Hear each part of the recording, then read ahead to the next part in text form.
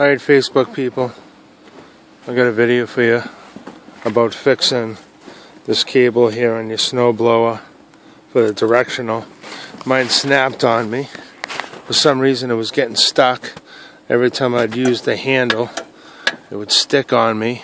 One day it was cranking on it so hard that I snapped this cable right here. So I went online, looked for a replacement cable. It was 30 bucks.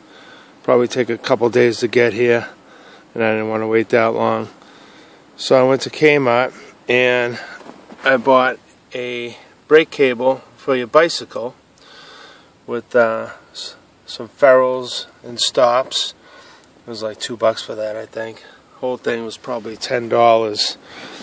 And I took that cable off, this black cable here, took out the old cable that was in it, replaced it with one of these cables, put it back inside, hooked it up, ran it, put it in its little clip right there, ran it up here, took out this cotter pin, the washer, put it in, made sure it was tight, fed it through, crimp it down with some pliers, cut off the end, and boom, it's done. Thing works sweet now. It is so smooth. It works better than the original does. Love it. So it's a quick, easy, cheap fix. If you run into this problem, you know that a bicycle cable, brake cable will work. Thanks.